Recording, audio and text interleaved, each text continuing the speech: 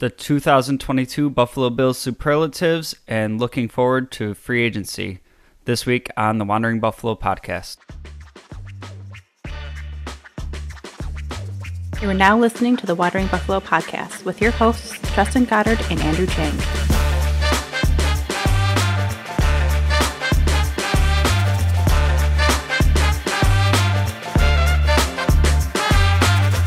Welcome in, and thank you again for joining me on another episode of the Wandering Buffalo podcast, a show on the Buffalo FAMBase podcast network.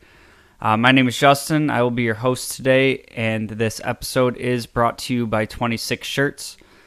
We've been working with 26 Shirts for a while. If you haven't done so, check out what they got.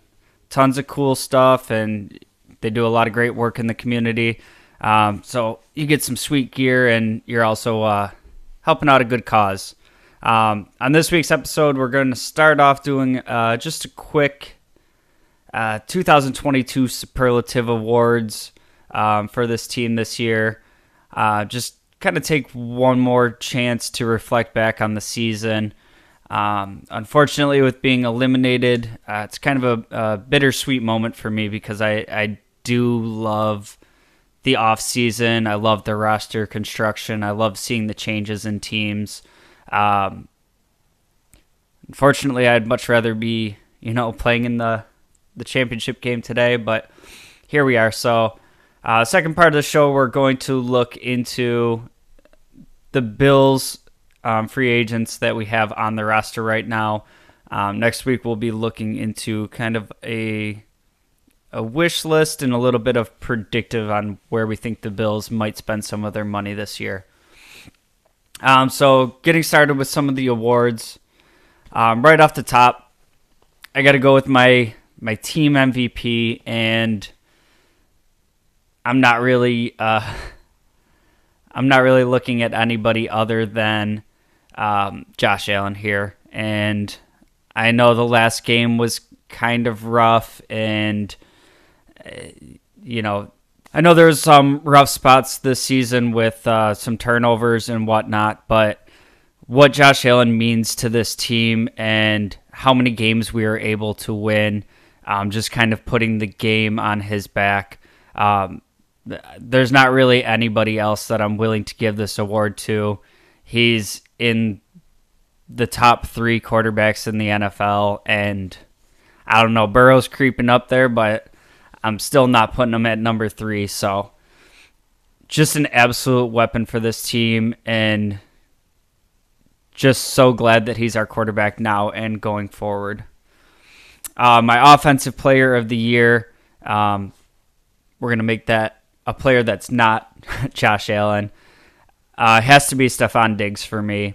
And there were some weeks that he was a little bit quiet, and it seems like teams were able to take him out of the game plan. But week in and week out, there was no other player on this offense that had big games, came through in big moments, and for a long time this season, he was averaging like 100 yards a game, and every week we were talking about, felt like a quiet day for Diggs for a minute, and then all of a sudden, he creeps up and he's got 100 yards. So definitely have to go to Stephon Diggs there. My defensive player of the year, I'm going with, this one was tough for me. I feel like we could go a couple different ways on this one. There's a lot of players that had really good seasons. We saw Milano and Edmonds really thrive with Daquan Jones and that defensive line in front of them. Kind of what we've been waiting for them for so long, to kind of have that opportunity with the players in front of them. But I have to give this one to my guy Jordan Poyer. One loss on the whole season when Poyer was in the lineup. Just an absolute monster for this defense. He covers up so much of the errors and stuff on the back end of the defense, and just so integral to what this defense does from the safety position. And he's one that's going to be coming up that we're going to talk about at the safety position that as a free agent is going to be a huge decision for the Bills this year. Offensive Rookie of the Year and Defensive Rookie of the Year. I think these are two pretty easy choices. On the offensive side of the ball, it's got to be James Cook for me. He did start a little bit slow as it seemed like he was trying to, figure out the pace of the NFL and whatnot. But towards the end of the season, he started having some really big games. He showed incredible speed and shiftiness. Just something that we haven't really seen from the running back position on this team in a long time. No hate against Singletary here, but just a different dynamic, the speed dynamic that we've kind of been missing. And on the defensive side of the ball, I almost went Benford here because he had such a strong start to the season, and Elam started out slow. But towards the end of the season, I got to pivot to Kyer Elam here. I think he ended the year really strong and makes me really excited for what we're looking at that CB2 position going forward. My biggest disappointment on the season, I gave this one to Roger Saffold. He's a guy I was super excited to bring in free agency, kind of shore up that guard position, and I just feel like he did not play up to the level of I was expecting. Now, he is a bit older, and he was brought in on a one-year deal. I just found myself so disappointed in that acquisition at times. I think there was times that he made Deion Dawkins look worse. Just overall disappointing from Saffold. And my most pleasant surprise was Daquan Jones. This is a guy that I was also really excited that we brought in. And, for how long we talked about wanting to free up the linebackers, and that's what we had Star for. And, we never got to see these linebackers play free because Star was always hurt. Well, we got a healthy Daquan Jones the majority of the season, and we saw the impact that had. We also saw the impact that it had in the Bengals game without Daquan Jones in there.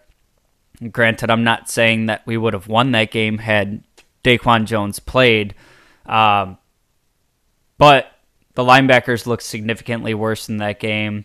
Ed Oliver didn't look like he had the same impact. The defensive line didn't look like they were all moving at the same pace. So I think we saw what a difference he makes on this defense. Not just being, a space filler in the middle.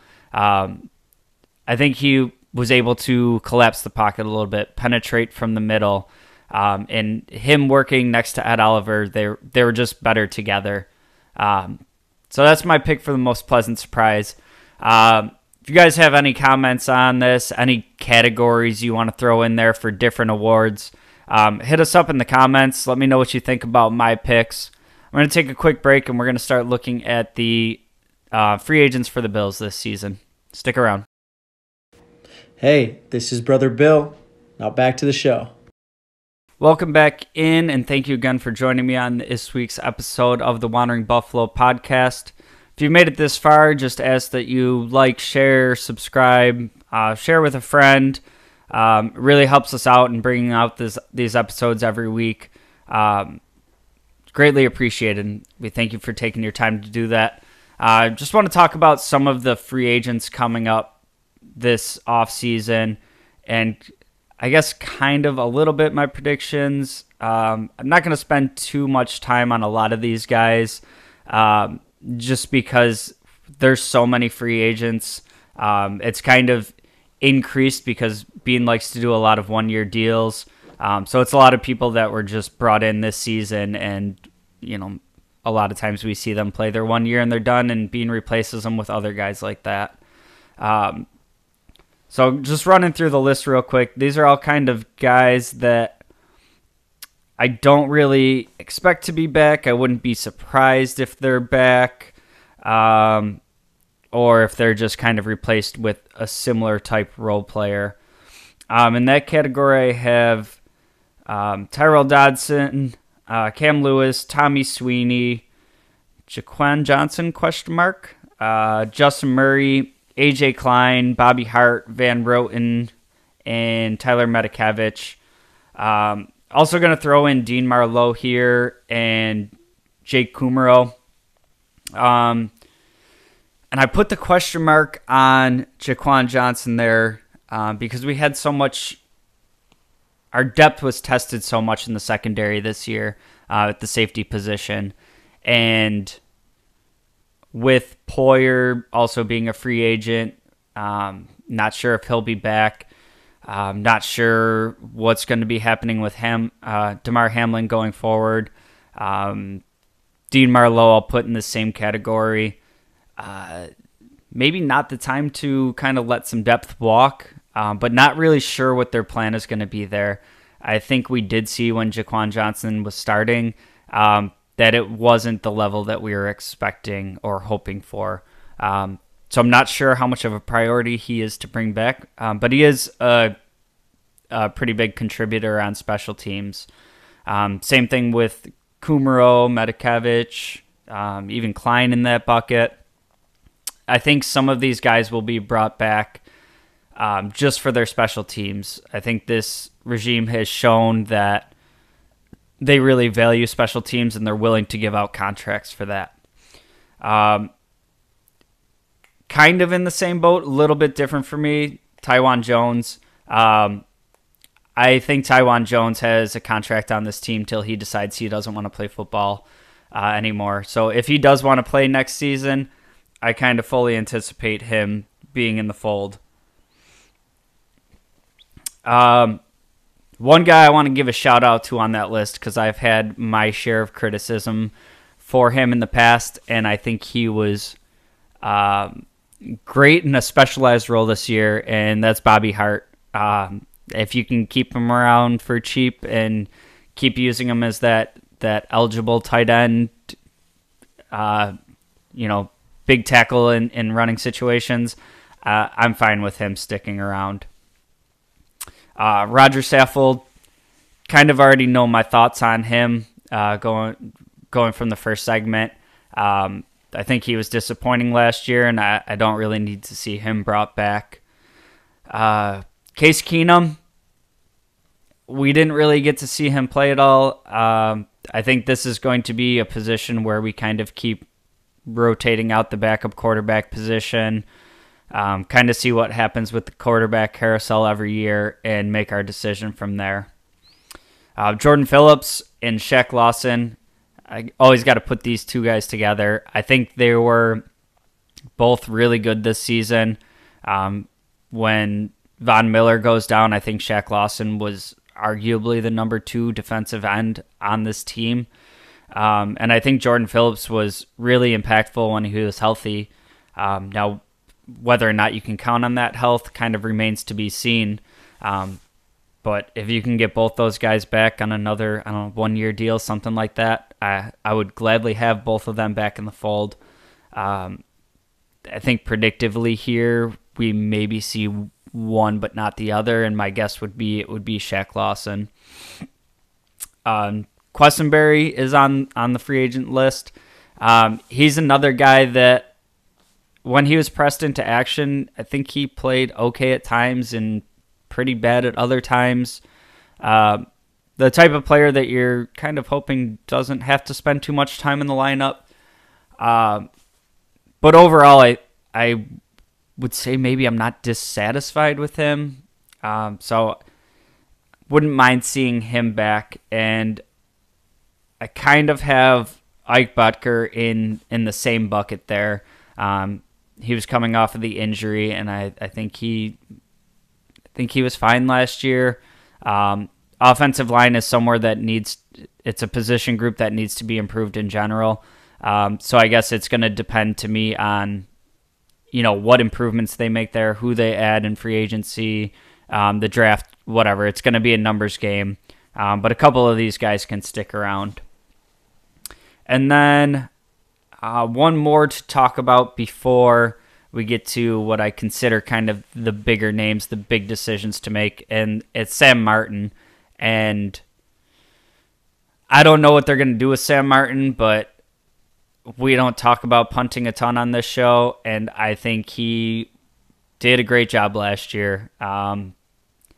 We didn't have any shanks going all over the place. We didn't have to talk about any holding issues. We went back to not really having to talk about punting very much.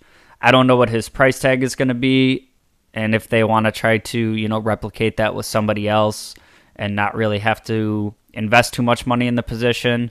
But I would be glad to have Sam Martin back. I would predict that that's something that they don't want to deal with again.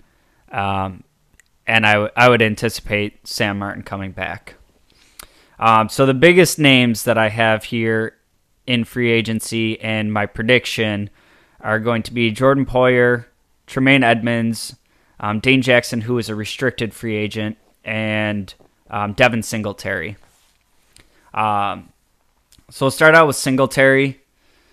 He is another player that I would gladly have back. I don't think he's impossible to replace. There's a huge running back class this free agency. You got guys like Saquon out there. Just a ton of names. Jamal Williams. I think this one is going to be strictly dependent on where the market goes and what the Bills think of him versus the rest of the market.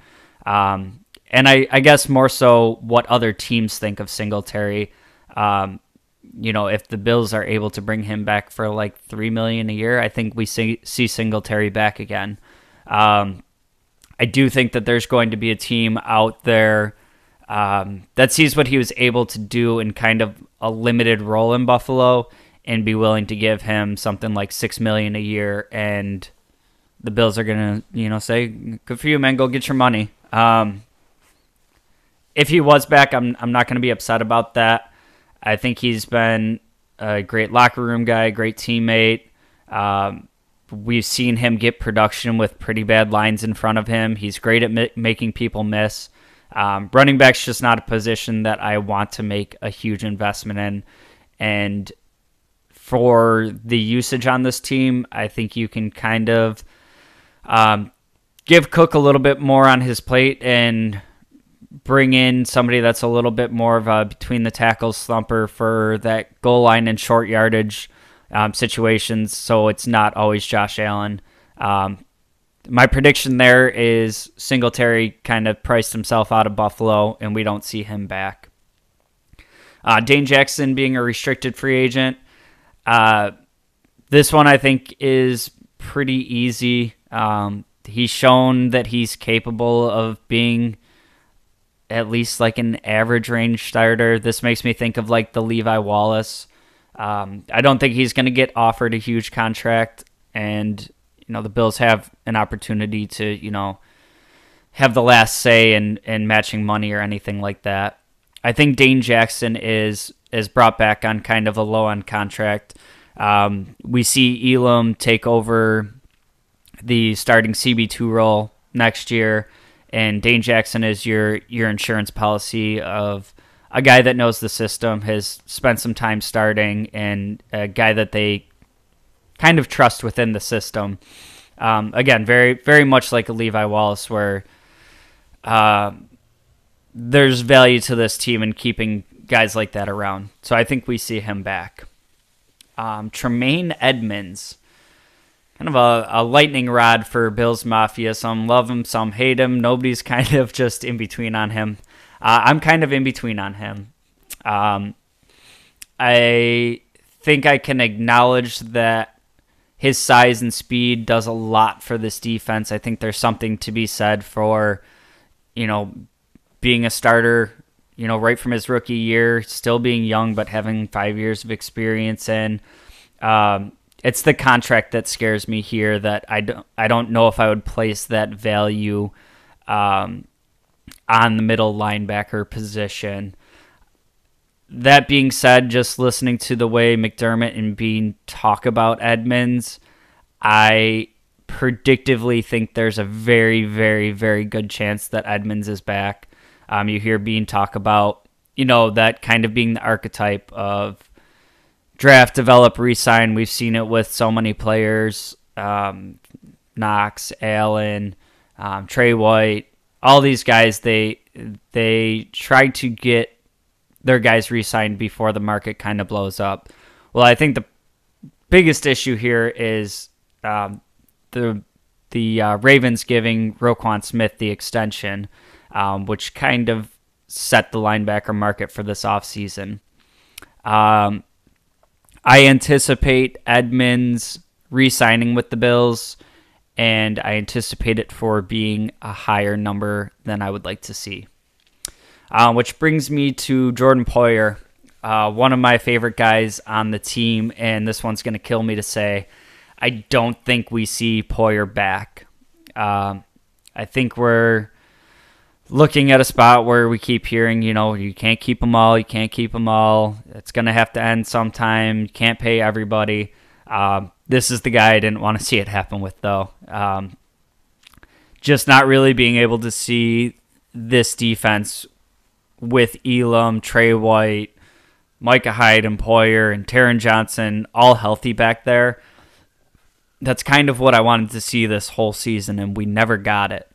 I think the age is going to come up as a factor, and Poyer's kind of looking for that last contract, the last decent-sized contract, and it's going to be a numbers game, and I think bringing back Edmonds is going to be a big factor on why we can't keep Poyer, which kind of bums me out. I think healthy Poyer and Hyde are still top 2-3 safety duos in this league, and having Elam be in the system for a year and start getting some experience, and Trey White being able to get back into, fully being healed from that ACL, really starting to catch his stride again, have a full offseason, have all of them doing offseason workouts and practicing together and working in the system. Even if it was a short contract for Poyer and he was only around for a year or two more, I want to see this group that they were putting together all be on the field at the same time and go ahead and watch them play defense and give opposing quarterbacks fits. So, really hopeful that they can get something done with Poyer. I feel like we honestly would have seen it by now if it was going to happen. So, my number one on this list that I hope I'm wrong about. But let me know what you guys think. Drop a comment. That's going to do it for this week's episode, though. Next week, we're going to be talking about free agents in the NFL, kind of wish list guys that I would like to see, maybe a couple predictions of where I think the Bills might be looking and the type of player that they might bring in, a couple names. But thank you again for joining me on this week's episode, and we will see you next Monday. Go Bills.